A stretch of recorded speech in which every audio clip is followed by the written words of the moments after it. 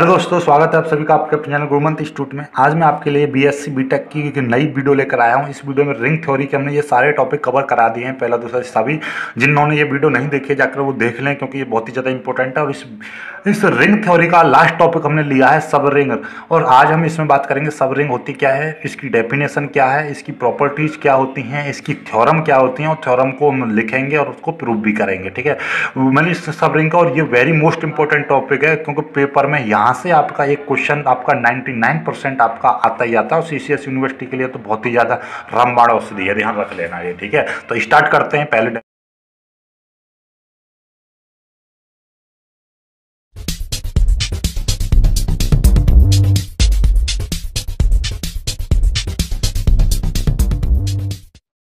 आ जाते हैं आपकी सबरिंग। ठीक है, सबरिंग की डेफिनेशन पढ़ते हैं। डेफिनेशन क्या होती है, बहुत ही इजी डेफिनेशन लिखिए, इजी लैंग्वेज में। ठीक है, late are plus comma dot, ठीक है, यानी कि additive and multiplicative is a ring. यानी कि आप इसको ऐसे भी लिख सकते हो, आर इज ए रिंग, या आर रिंग को हम इस तरीके से रिप्रेजेंट करते हैं, इस तरीके से सिंबल से, तो इसलिए लिख दिया है। तो आर पॉजिटिव और डॉट यानी is a ring, and S is a non empty subset of are. यानी एस क्या है, कोई भी नॉन एम्प्टी सबसेट है आर का। ठीक है, S is said to be a subring of R positive। ठीक है, मतलब क्या है, S is said to be, यानी S आपका सबरिंग कहलाएगा R का यदि, ठीक है ना, इफ आई डबल एफ का मतलब होता है इफ एंड ओनली इफ। ठीक है, मतलब कब कहलाएगा, S comma positive comma dot is itself a ring. मतलब क्या है कि ये आपका क्या होना चाहिए, रिंग होना चाहिए। रिंग होने के लिए क्या है कि यदि देख लीजिएगा, आपको मैं सिंपल सी भाषा में आपको ये समझाऊं कि ये आर जो है पॉजिटिव और डॉट के लिए, यानी कि आर कोई सेट है और ये पॉजिटिव, और इसके लिए क्या है, रिंग है। ठीक है, मतलब क्या, रिंग है। और एस कोई इसका सबसेट है, किससे लिया गया सबसेट है, एस आर से लिया गया कोई सेट है। ठीक है ना, सबसेट है, और वो भी कैसा सबसेट है, नन एम्प्टी। ठीक है ना, नन एम्प्टी। बहुत प्यार से समझ लेना, एक एक पॉइंट को जिंदगी में कभी भूल नहीं पाओगे। ठीक है, ये हो गया। यानी आर कोई रिंग है और रिंग से लिया गया ये क्या है, नन एम्प्टी सबसेट है। तो हम एस को ही वो सब रिंग कहेंगे। एस क्या है, सब रिंग कहलाएगी यदि, एस सब रिंग कहलाएगी यदि, और यदि कि एस पॉजिटिव और डॉट अपने आप में क्या हो, एक रिंग हो। ठीक है, अपने आप में, यानी ये भी रिंग हो। रिंग होने के लिए ये भी क्या हो कि एस पॉजिटिव के लिए ये क्या होनी चाहिए, आपका एबेलियन ग्रुप होनी चाहिए। रिंग की प्रॉपर्टी क्या थी, यही थी ना, एबेलियन ग्रुप होनी चाहिए। ठीक है, दूसरी प्रॉपर्टी क्या, एस डॉट के लिए क्या होना चाहिए, आपका सेमी ग्रुप होना चाहिए, ये सेमी ग्रुप होना चाहिए। और आर होल्ड, यानी are is satisfy the distribution law, TION distribution law. ठीक है, ये आपकी यानी 8 प्रॉपर्टी देखने में 3 लग रही है, लेकिन 8 प्रॉपर्टी कैसे है कि 5 तो ये वाली एबेलियन ग्रुप वाली, सेमी ग्रुप में 2 प्रॉपर्टी फॉलो करती है, यानी क्लोजर और एसोसिएटिविटी। एबेलियन ग्रुप की नहीं पता है आपको 5 प्रॉपर्टी, तो वो देख लीजिए, वो भी दिखा दे रहा हूँ मैं आपको। एबेलियन ग्रुप की closure, associativity, existence of identity, inverse और कॉम्यूटेटिविटी। सेमी ग्रुप की ये वाली प्रॉपर्टी है, क्लोजर, प्रॉपर्टी, एसोसिएटिविटी। 7 तो ये हो गई, और 8वीं क्या है, डिस्ट्रीब्यूशन लॉ। ठीक है, तो मान लीजिए टोटल मिला के एक ये, तो 8 प्रॉपर्टी ये आपकी फॉलो होंगी, तब ये जो है आपका एस जो है रिंग कहलाएगा। S is a ring. जब एस रिंग होगा तभी ये क्या कहलाएगी, सब रिंग कहलाएगी, क्योंकि एस जो लिया गया एलिमेंट है वो क्या है, आर का है। समझ में आ गई। और वही ऑपरेशन के लिए होना चाहिए जो आर में लिए गए। यानी कि कुल मिलाकर ओवरऑल ये बात है कि जो एस जितनी भी प्रॉपर्टी फॉलो करता है, एस भी उतनी ही प्रॉपर्टी फॉलो करे, तब एस जो है आपका क्या कहलाएगा, सब रिंग कहलाएगा। कुल मिला के बात मतलब ये है कि ये तो बाप है और ये क्या है, बेटा है।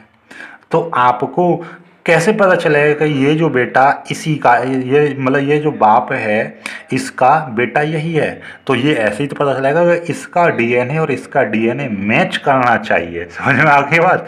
तो मतलब क्या है कि इसका डीएनए इसके साथ मैच करेगा तो पता चलेगा ये भी आपका मतलब ये दोनों एक ही कैटेगरी के यानी एक ही यूनिट से बिलोंग करते हैं। तो वही सेम वही है कि एस जो है बेटा कहलाएगा आर का यदि कि आर की जितनी भी डीएनए में जो प्रॉपर्टी मौजूद है वो एस के डीएनए में मिले। एस आर जितनी भी प्रॉपर्टी फॉलो करता है उतनी ही एस प्रॉपर्टी फॉलो करेगा, तो S is called subring of are. Clear होगी ना बात? ठीक है, तो बस अब हमारी देखो एस इट सेल्फ रिंग यानी एस अपने आप में ये होना चाहिए रिंग। ठीक है, अब हम बात कर लेते हैं ये if S positive dot is a सब रिंग। ठीक है ना, ये रिंग सब रिंग है ऑफ आर पॉजिटिव यानी आर की सब रिंग है एस। देन ये zero plus dot and are positive to सब ring of the ring are यानी आर की दो सब रिंग हैं ये।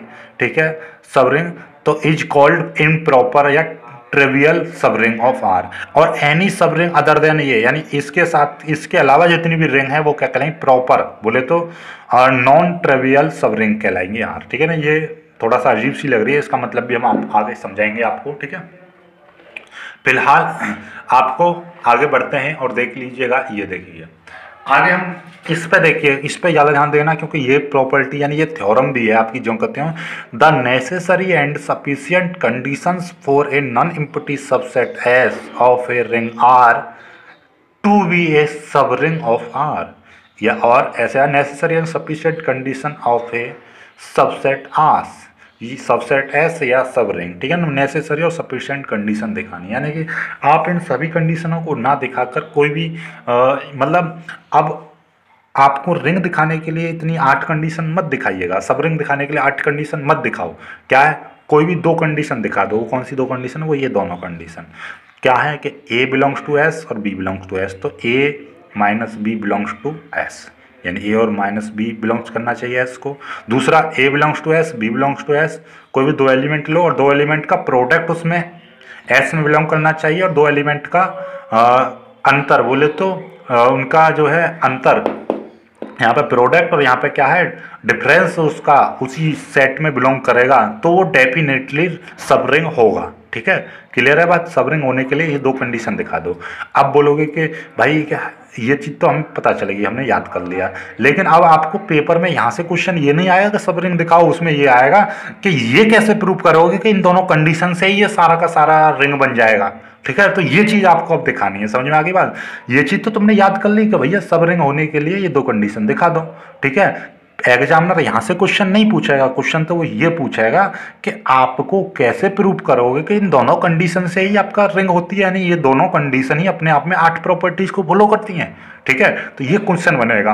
तो आपको ये प्रूव करने के लिए आपको ये सारा का सारा नेसेसरी और सफिशिएंट कंडीशन दिखानी। नेसेसरी का मतलब क्या है कि एक बार जो भी चीज़ लेके चलोगे कुछ प्रूव करोगे, ये सब लेके ये चीज़ प्रूव करोगे, तो एक बार ये चीज़ लेके नहीं ये चीज़ प्रूव करनी है, यानी उल्टा दोनों को प्रूव करना है। जैसे आप ऐसा समझिएगा मैं 4 + 5 = 9 कर दे रहा हूँ, तो सफिशिएंट नेसेसरी कंडीशन का मतलब ये है कि एक बार 4 और 5 को लेके चलो तो 9 आना चाहिए, और एक बार 9 को लेके चलूँ तो फिर से 4 और 5 आना चाहिए। तो नेसेसरी कंडीशन ये है कि 4 और 5 को लेकर चलूँ तो 9 आएगा, तो नेसेसरी कंडीशन। और सफिशिएंट का मतलब ये है कि हम रिजल्ट को लेकर चलेंगे और फिर से हमें वही चीज़ लेकर आनी है जो चीज़ हमें शुरुआत में लेके चले थे। ठीक है, तो वीडियो बहुत ज़्यादा लंबा हो रहा है।